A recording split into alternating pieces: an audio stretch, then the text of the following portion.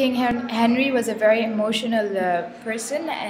He was also very passionate, and he wanted a boy to continue his reign after he died. So married to Catherine of Mainz, a princess of. Oh, it's a boy. Oh. Honey, it's a girl. No.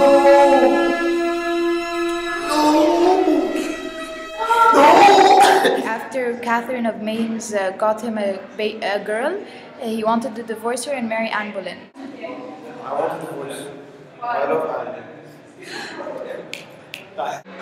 And you have to get married. But you're already married. You can't get divorced. No, I can't. He went to the Pope afterwards to ask if he can get a divorce, but the Pope rejected him. I'm the Pope. I want to divorce. No. I love Anne.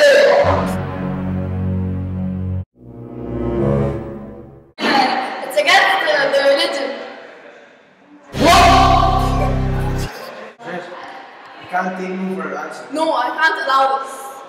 This is unacceptable. It's against the Catholic religion to divorce someone without a valid reason. After the Pope rejected Henry's proposal to get a divorce, he decided to break away from the church and create his own, which later would be known as the Anglican. I'm the leader. I'm the leader. Find divorce from Catherine. Goodbye, Pope.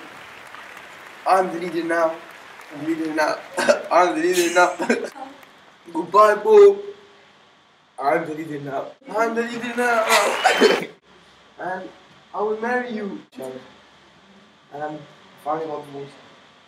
So, will you marry me? Yes!